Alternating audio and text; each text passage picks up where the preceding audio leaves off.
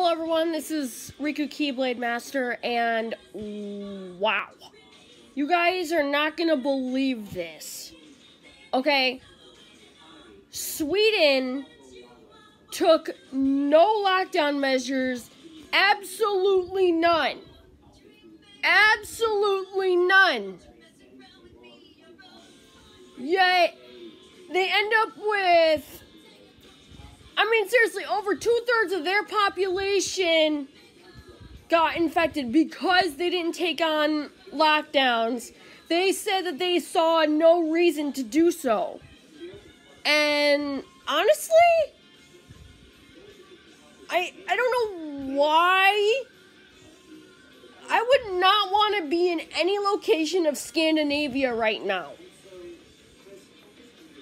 I feel like Sweden really overdid it, because they're like, okay, we're not going to lock anything down. We're not going to shut anything down, period. And a lot of people, including young children, had died from the coronavirus because of it. But yet, they're counting, they say they're learning from the whole thing. Well, if you're learning from it, then why didn't you just... seriously, what is the point of risking a human life if you do not care about the people that you are in turn protecting? Come on here. This is ridiculous. Also, I wouldn't want to be anywhere in Scandinavia right now. I wouldn't want to be in Sweden in particular. But in other news, in New York,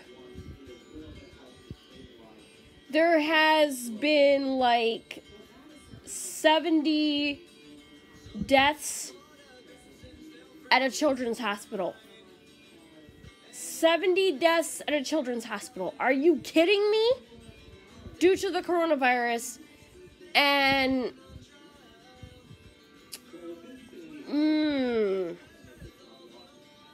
and also another shocking twist of events. Cuomo's okay, so most of the deaths have been from people that are staying at home, and it's very shocking, which is totally understandable, because it is. They're trying to take whatever precaution they can to mitigate the spread and make sure they don't come into contact and whatever, So it is shocking that this is happening. But yeah, 70 children in New York died from the coronavirus as well. Within just the span of 24 hours, I think. Which also makes me go back to the whole Sweden thing. What the fudge is wrong with you? Okay, I'm not trying to be offensive or anything, but I'm just saying that, I feel like if they had taken precautions, they would have literally had less deaths. But at the same time, they were like, you know what, the economy's hurting anyway. Which I totally understand why they did it, because their economy was hurting in the first place. So, shutting down everything would make things worse. But at the same time, it's also making things worse by keeping everything open, because several people are, not able to social distance or get access to materials to make a mask or wear one, I'm not even going to lie to you. I literally I myself am scared, because I had some majorly severe abdominal pain 2 nights ago. And they said that, they just said that abdominal pain is one of the side effects of the virus. So if anything, like, I don't know if I'm just getting little titches of the virus here and there, and like I'm somehow able to recover myself. I always knew that I would get it due to my underlying health conditions. I always knew I would get it in the beginning when this whole thing started. But, I mean, geez, Sweden. I understand why you didn't shut down your economy because it's hurting. But, look at all the lives you've lost. They're almost at over 2/3 capacity of their population already in the Scandinavian countries, and just Sweden alone, I believe. Just Sweden alone, they're like already almost 2/3 of the population affected. And look at us. I don't even know what's 2/3 for the USA because, look at all the deaths and stuff. Like, the Swedens must be counting how many people died, and that goes with their 2/3. Now, look at us, for example. We had so many deaths, including the 70 children that had recently died at a New York Children's Hospital. Yet, somehow we are still not at 2/3 of our population infected yet. What on earth is going on? I mean, what on earth? What is it going to take for us to get to 2/3 of our population already? And if deaths were counted, like they're doing in Sweden, we already surpassed that.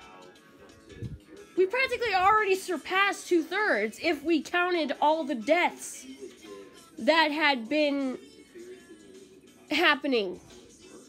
But since we're not counting deaths, we're only apparently counting the people that are alive and had recovered, which is dumb. I mean, it's smart in some ways, but it's still kind of stupid. But, yeah. I mean, you know what? I wouldn't count your chickens before they hatch. Like I told my mom, I said, you know what? And, and my cousin too. My cousin, Andrea, she was like really not too happy. She was like, you know what? If I get the virus, I get the virus.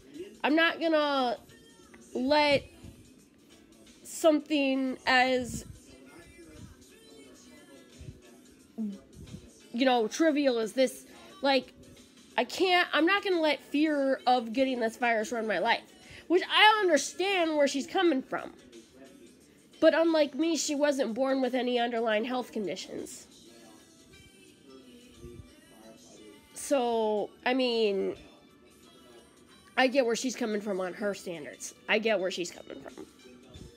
But, yeah.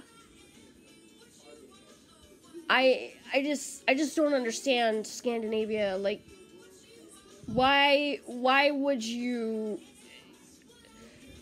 mainly Sweden, why would you risk your own citizens? I mean, like I said, I understand because your economy is already hurting, but come on. Look at how many people have lost their loved ones. Like, the youngest of, I don't know, like, yesterday I heard of 2 deaths in New York, for example. The youngest was like a 5-year-old boy that passed away due to COVID complications. He didn't have the full-blown virus, but, like, COVID complications. Well, I guess triggering a COVID complication registers as getting the virus, which makes sense.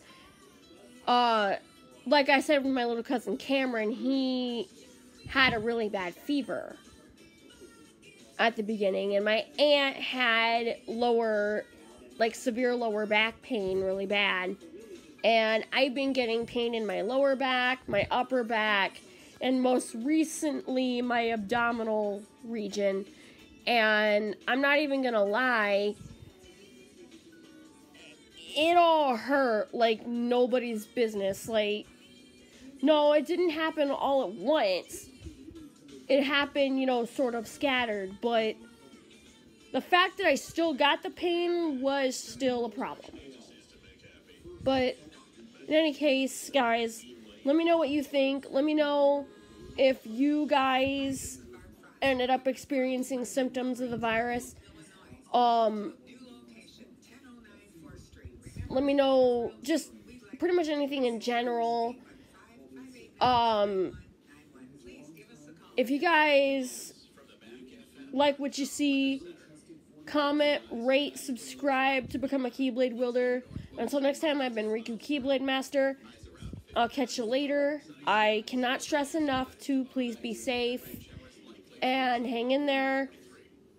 I know this lockdown is driving a lot of us batty right now, but hey, we can find out some way to do it without going completely insane. Alright, I love you guys. Peace.